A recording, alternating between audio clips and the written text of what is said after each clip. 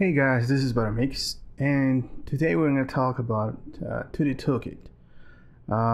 Personally, I like doing 2D games, and I like to make them in Unity.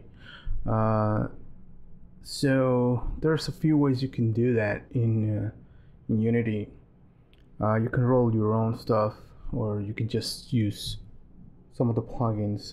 Personally, the one I love is 2D Toolkit. It's pretty cool. I'm learning it at the moment, so it's gonna be a journey for me and to you guys. We're gonna start like learning side by side. So the first thing we're gonna do is just install the damn thing. So it's pretty easy in Unity. Let's just try. We're gonna make a new project. The project we're gonna be working with. So just make a new project and let's create it. Yeah, right there is okay. It's gonna be named 2D Toolkit tutorial. So okay, 2D Toolkit tutorial. Create the project. Yeah. Well. All right. So there's an empty project. And just to install 2D Toolkit, I'm going through this process because I don't want anyone to feel like they are being excluded or they need to know something. So we're gonna start just from the beginning.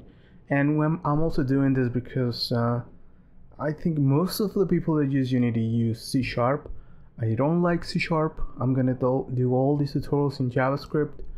I know C#, and that's why I don't like it. So I've done it. I've done complete games on C#. It's not been pleasant.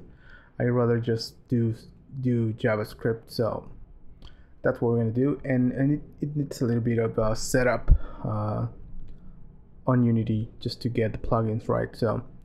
So just to import this, I'm on a Mac right now, just because I need to record this on a Mac,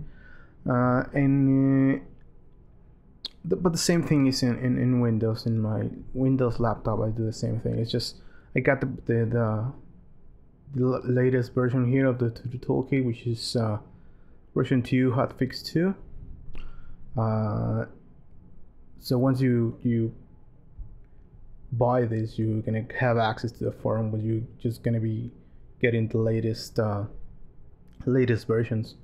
So once you have it here, it's just a matter of just double clicking it, and it's just gonna be going to Unity.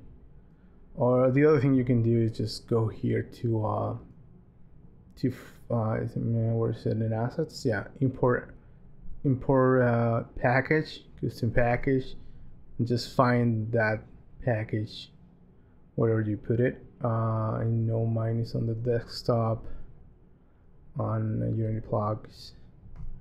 So there it is. That's another way. Same thing. More browsing in my opinion. So any one of those two ways, it's gonna be installing the same thing. So I'm gonna install just install everything just to have some content that we can play with. And then once you click import there, you just it's gonna be importing all the scripts, all the content that is included with 2D Toolkit by default. There's a lot of useful scenes. I really you'll really be finding useful stuff there, so I really recommend you go through that. That's what I want to say. So once it's installed, let me just make this bigger. You have a bunch of folders here. Well, one folder with a lot of subfolders here. You have the 2D Toolkit manual, which is not actually a manual, it's just a link to the actual manual. So when you open it, it just tells you go here. So the manual is really useful. We're gonna go through a bunch of the manual first before we start building a game, because this is gonna be a series where we're gonna build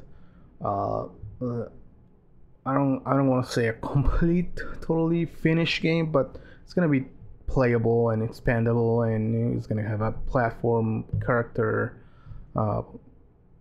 and a menu and a GUI and a world to select your levels and stuff. So, but we gonna need first to know just the basics, which is actually pretty simple.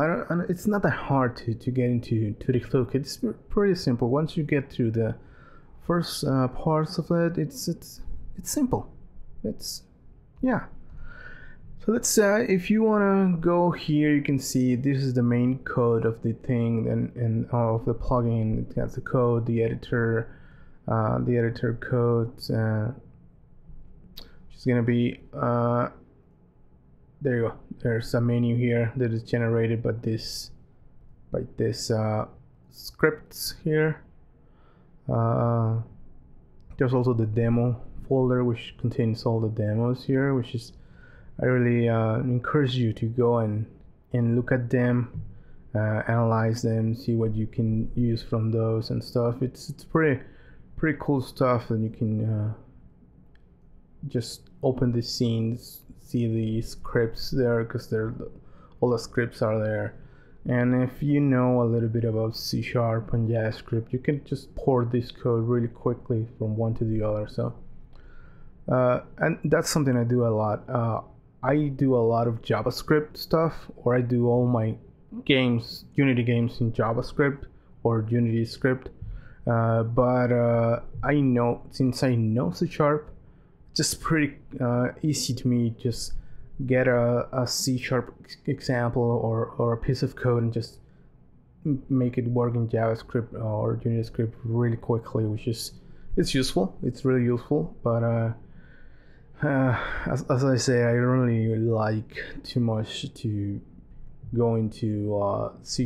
I think it's a little bit more typing. So I want to keep it simple and fun, so that's why I'm using Unity script. But as I said, if you want to follow this series, you can go and do it all in C#, and I might include the code for each section in C# too, so you don't feel like alone. But well, we're still far away from coding anything, so let's see how it goes. Yeah, it's not a hard thing just for me to put the code in the two versions, but in the tutorial I'm gonna just be using JavaScript. So if you understand the functions and the stuff what's happening, it's the same thing, JavaScript or C#, whatever, both script. I don't know. So this is installed already, and you can use it if you're gonna be doing your stuff in C#. You can just go away and code right now, and this will work. But since I'm gonna be using JavaScript or JavaScript, there's a very useful function here, or a menu option here in the 2D Toolkit menu.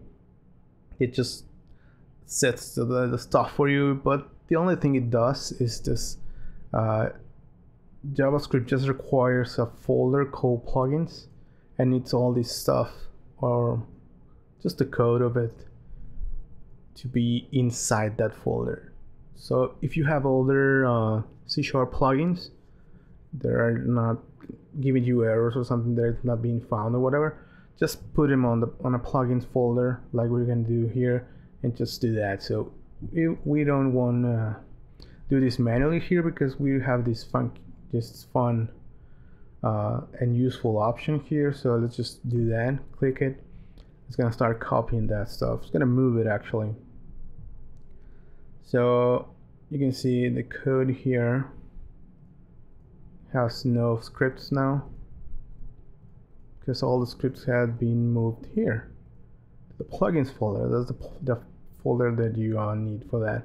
So we have all the code for tk2D, tile maps, and the UI thing. So if you go here, you can see the scripts are here, and they are actually C# still, so C# scripts, but they will work the same way. Alright, so just to know that this is working, let's just because this is just the setup tutorial, let's just go to the toolkit and open something, create something. Should have these menus. Yeah, it's working. Sprite collection, this menu here, should have a menu here for more stuff to create. So let's just create something just for, let's create a folder here for collections. Just create something there just to see that proof this is working, and just put this a little bit here. Create, oh, it's off screen. Let me just move this to this side so you guys can see the menu there. Right clicking on there, there's a menu. Now it's off screen. Come on. So there, to the toolkit, sprite collection or font, or just let's create a sprite collection for now, and there it is. You can just rename it to test collection and open the editor just to know that this is working. Okay, so the editor is there, so that means this stuff is working. So I'm gonna cover this in later tutorials, but for now it is that setup that is done correctly, and we are set up to access this from JavaScript now, because all this is set up. I think I'm gonna put the hierarchy down here so you can see the, when I right click on stuff, you can see the menu there. It's gonna be like way down here. So that's it for this one. I might even put it this side, but doesn't matter for now. So that's it for the setup.